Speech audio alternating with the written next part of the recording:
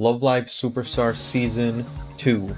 Let's talk about it. So I pretty much watched every single episode of Season 2 yesterday, and I finished episode 12 this afternoon. But instead of the regular discussion that I did for Season 1, I'm going to put more focus on the characters, specifically the new first years that joined, so let's get into it. So first we've got Kinako, and at first I kind of thought of her as Hanamaru, but what if she was the main character? But I think that this screen cap describing her kind of like combination of Hanamaru, of Rin, and of Yu from Nijigasaki is a little more accurate to Kinako. Kinako is the idol that would have never seen herself in the spotlight as a school idol, but of course she gets recruited by Kanon, and we'll see that a lot this season. I also liked how each new idol was shown in the first episode.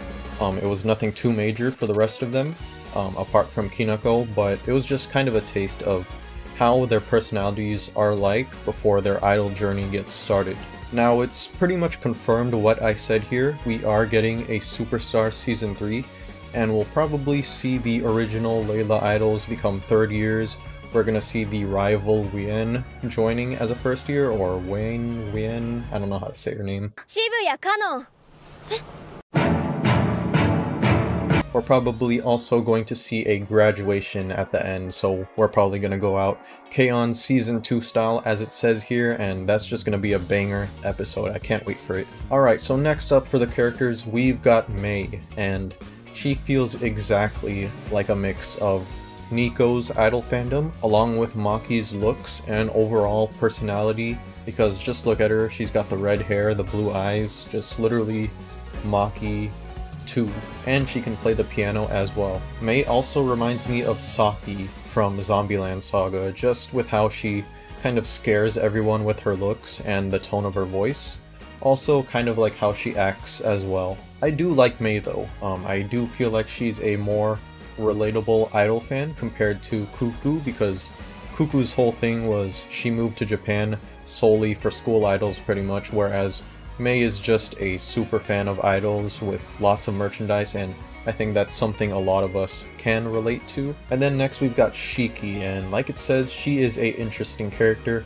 She is the scientist and can pretty much build or analyze anything that Liella would need. It's a cool character concept that Love Live hasn't really gotten outside of maybe Rina, but I can't help to feel that she's only here for Mei at the moment. And sure, she likes idols because Mei was interested in idols, but I hope in Season 3 it goes more into her character, more into like her daily life and all that.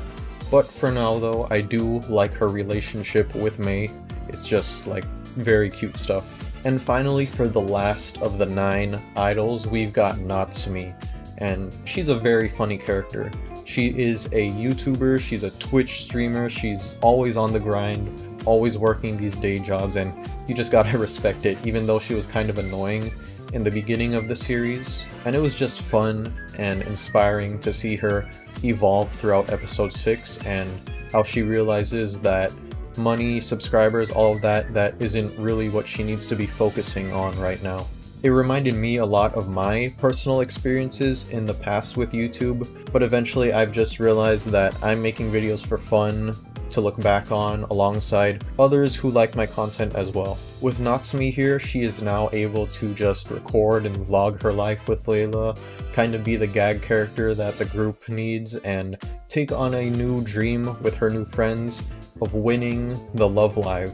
And that leaves one new idol, or one new performer, Wien Margaret, and we'll just call her Evil Setsuna right now. I think this tweet I made really sums it up. She basically randomly appeared for some episodes, flashed in and out of Kanon's like sight, and she really was the school idol Sephiroth, like it says in the tweet.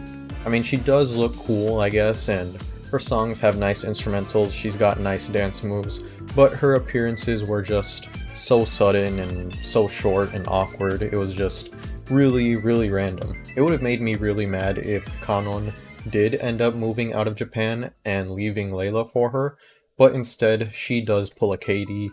she joins the group that she lost to and joins Kanon at the end of episode 12.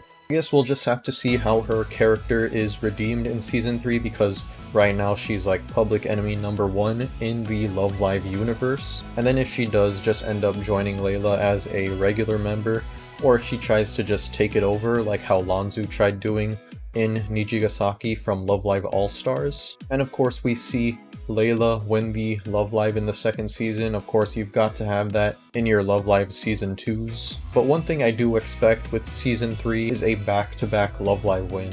And then as for the development of our original 5 members, we get some Ren development, and we find out that she's a real gamer. She's got tons of consoles and everything, as you can see in the tweet. That episode was really fun with just all of the girls playing in Ren's like home arcade, and it just goes back to what I love about Love Live and how the idol groups can just make any situation or experience that they're in entertaining or funny, which is why I'm again asking for a Love Live basketball episode. Chisato also takes on more of a leadership role this season, and she acts as the glue and the mediator of the group, which I really liked.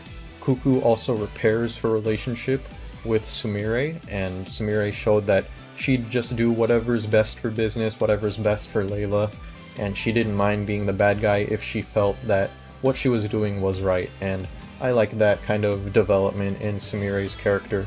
Finally, I feel like Kanon just became a full-on anime protagonist this season.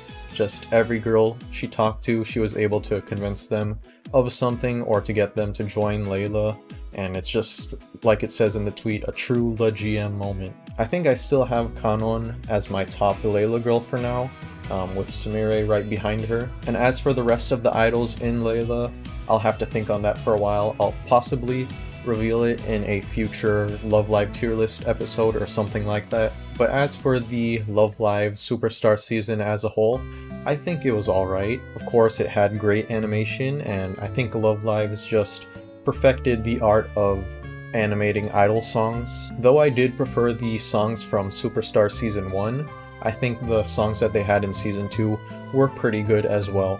Wien had some boss battle level instrumentals, and her dancing was animated very nicely. But I was just kind of hoping that this season was more about the character stories, not just the Love Live story. I wanted something like the Ren video game episode, but like 7 of those in the season. And then with as many Muse references that Superstar uses, I'm hoping that in Season 3 we can get some scenes on the level of like Muse crying at the subway station, or having songs that can rival stuff like Snow Halation. I also hope we see another trip where all of the girls just bond and have fun, making songs and posting videos of their experiences. I just want to see the girls have fun, do their school idol things, not totally focusing on Love Live, just because we've seen that story with Muse, with Aqua, kind of with Nijigasaki, but I just want Superstars to just be like, boom, character groups, here is the girls all interacting with each other. And of course, I want to see the basketball episode. So there we go, Season 2. A lot of editing, a lot of watching today. We'll be back with Love Live Superstar Season 3 soon, whenever that comes out, maybe next year. Liella will be back on this channel though. I'm hoping to put them in the Yo NBA 2K series somehow, and I think that'll be pretty fun.